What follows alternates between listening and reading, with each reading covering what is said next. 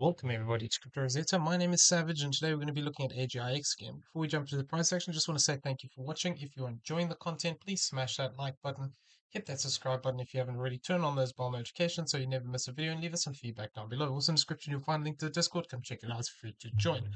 Okay, so we're still looking for that potential of forming a fourth wave here, and we've got a couple of ways we've been talking about this potentially playing out. Some of them, just to go over them again, is the potential of looking at this whole move as a triangle, where we're looking at this as potentially A, B, looking for this to be a C wave to the downside, and then looking for that possibility of a D and an E wave here. So what we're keeping an eye out here for is a three-wave structure, looking for something like this to play out, and then looking for this to be a completed move. So within the structure here, we actually came down to this 0.618 area, and basically we found support here. So this is possible that we could actually have this as a completed, more complex structure here. We'd have to treat it potentially as a double zigzag within this area.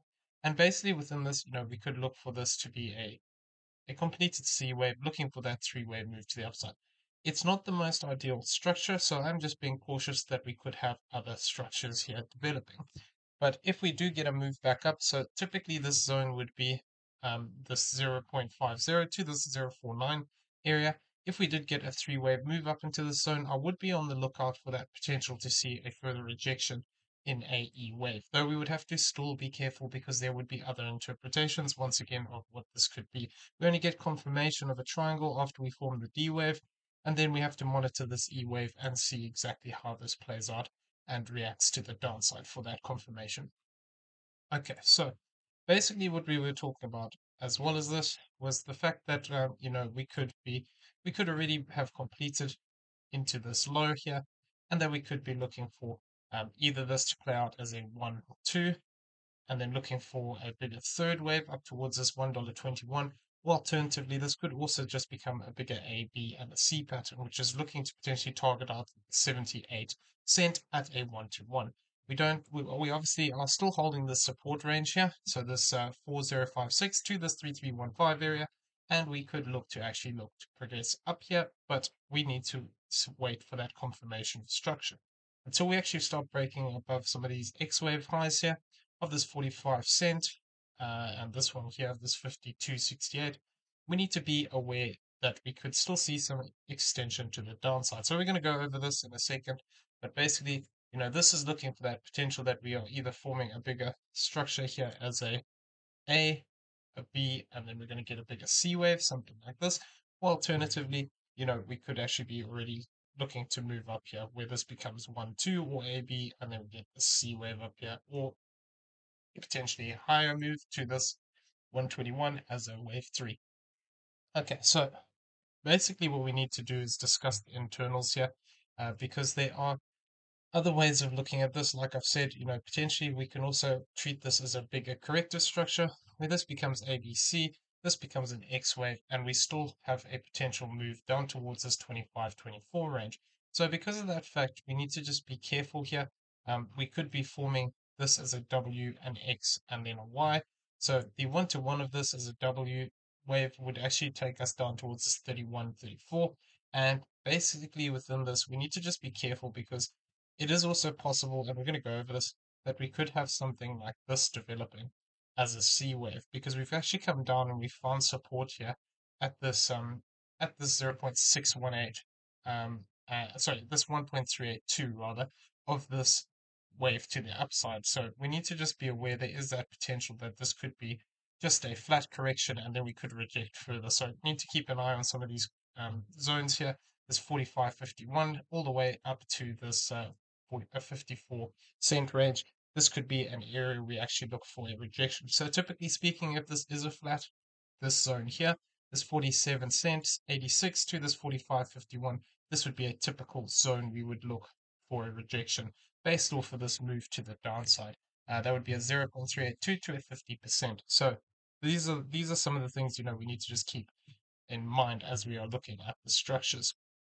So within this, if we are looking at that possibility that we rather have this as a WXYX and would actually completed the Z wave into this low, this could then actually mean that we start to see a push to the upside. In the previous video, we were talking about that potential of having a breakout um, from higher up here, but we lost this low, and we were talking about the fact that it was really a really deep retracement, which was making it less likely, and we just failed to develop to the upside here. So these things happen sometimes. We plot them out, and then we have to just see how they react. So now, what we're left with is, if this is a Z wave completed, potentially this could mean that our B wave low is in now, in which case we could actually start to form a bigger 5-wave structure to the upside. So this is what it would look like. This is what I would be looking for here for confirmation, looking at this potentially as a completed wave 1 up into these highs and looking for a wave 2 retracement. So we've actually come down into this 3933 area already, which is a 50% retracement. And basically, the way I'm currently looking at this is that this is A, B, and potentially C into this low. So, we could come down a little bit more here. Be keeping an eye on this zone. We don't want to lose this 3783 if we are looking for this continuation here. And basically what we'd want to see is just a 3-wave move down here. Basically A, B, and C, and then actually looking for this move to reverse back to the upside, get a bigger 5-wave move up towards this 48 cent for a confirmation. If we lose this 36.74, we need to be careful, because that would then indicate that within this structure, potentially this has just been a corrective wave to the upside, and we could see, a sell-off lower down here, potentially into some of these lower areas here of this 31.15 to this 36.49 area. So this is where we'll be looking at. If we start to lose this 33 cent range, it starts to become less likely that we are going to see, that continuation up, but we'll have to just see exactly how these waves play out. So this is the bullish case. So for as long as we hold this 37.83, I will be looking for that potential to at least see another leg to the upside here. Whether this just becomes A, B, and C, and we only move up to this 1-to-1, which is up here at this 44 cent, or whether we get this bigger 5-wave structure up into the zone of this 48 cent region. This would then tie in with that idea of having a bigger structure. If we do form a 5-wave move up here like this, basically what I'd be looking for is looking for that 3-wave retracement again to the downside, coming back into these zones, looking to retest these areas here, this 39.16 to this 42.69, and then basically looking for continuation to the upside. If we, like I said, if we lose this 36.74, this invalidates this bullish potential that we have off of this low. Okay, so what other outcomes could we have here? So the other way that I'm looking at this is that potentially we could have a bigger sorry, let me turn this off. We could have a bigger corrected structure here. So either we could look at this as a bigger, this is our X wave, and we're looking for a Y wave, which that 1-to-1 is down here at this 25.24, where we could actually just be completed this this W wave, and we could either be starting this Y wave where we have this as an A wave, we form a B wave up, and then we get a C wave to the downside, which could look to push us towards this 34 cent range. Or alternatively, we could push down lower towards this zone of this 31.34, which would be a 1-to-1 of this W wave. So I'm going to have to just keep an eye on this 1-to-1 of this move based off of this current high. So that's based off of this high here, would actually take us down to this 34.20, 211 area. So if we do start to break down here, we need to just be aware that this could be a C wave that was looking to play out here and could lead to a sell-off down towards these areas here. And then, potentially from there, we could look to possibly see a move to the upside, but we need to just be careful, because if this starts to break down too deep, potentially, we're getting bigger structure here.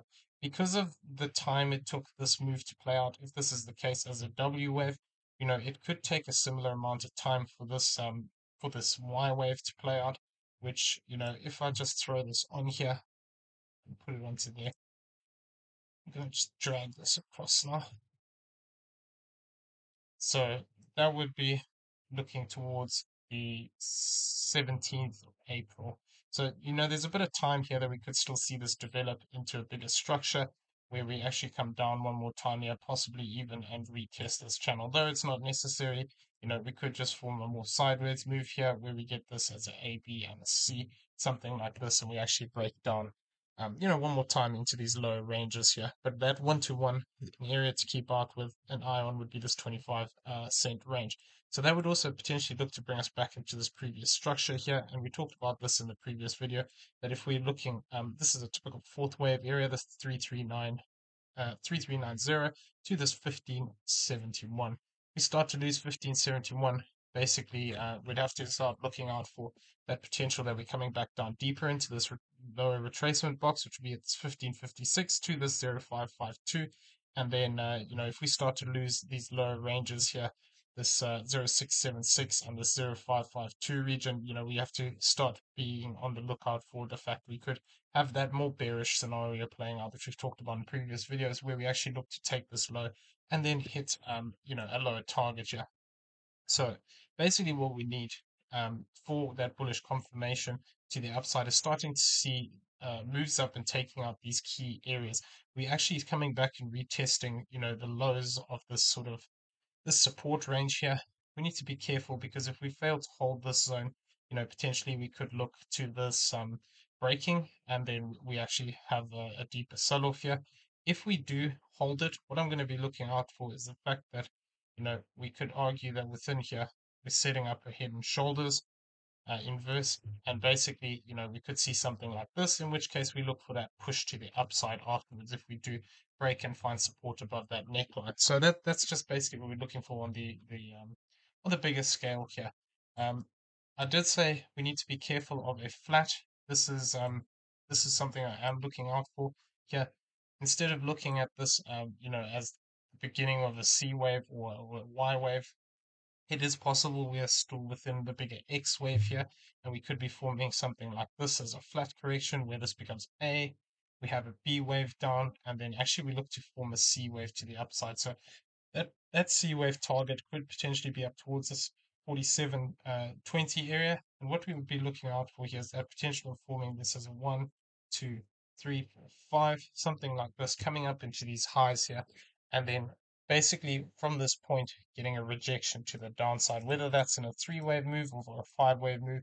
But basically, if we do form a 5-wave move up here, and we take these lows down here at this 3674, that would indicate that we have a flat correction in this area, and then we could be looking for a lower low towards this, or a lower move towards this 30 cent 32. So need to be a little bit cautious with this. Uh, Basically, we're looking for that possibility of a bigger flat here. This would be an expanding flat.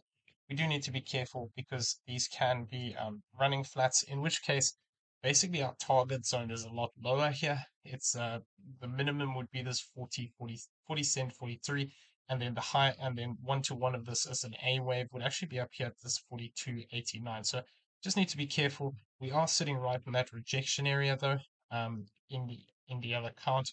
So we need to see if we actually start to break down here. This 42.21, we need to get back above this area if we want to look for bullish breakouts here. And really, until we actually take this X wave high here, we can't get rid of the idea that we have a direct sell-off to the downside here towards this 34 area. But even if we do take this high, we're going to have to watch how this reacts. Potentially we could see a move up into this 50% area, which would be this 4786, and then we actually look to reject down. So this is what I'm looking out for here. Potentially we could see a break to the upside here. This move has started nicely, but it needs to follow through basically. Until that follow through comes on, we need to just be aware of those bearish scenarios that are still on hand here and could lead to more of a sell-off. So we were discussing as well the idea that potentially we could have some kind of a diagonal in here to the downside, or potentially even a 5-wave move, and that's why we need to be careful really with this until we take this high of this 5921. Still need to be on the lookout for that possibility of a bigger 5-wave drop to the downside here. Um, Looking at something like this, where this becomes a 1, 2, and then we're looking for a deeper wave 3 towards this 1921 area. We were talking about this possibility of having something like this as a 5-wave move here. So what I'm on the lookout for, as well as those other options, is if we form something like this, we start to form a 3-wave move back up here.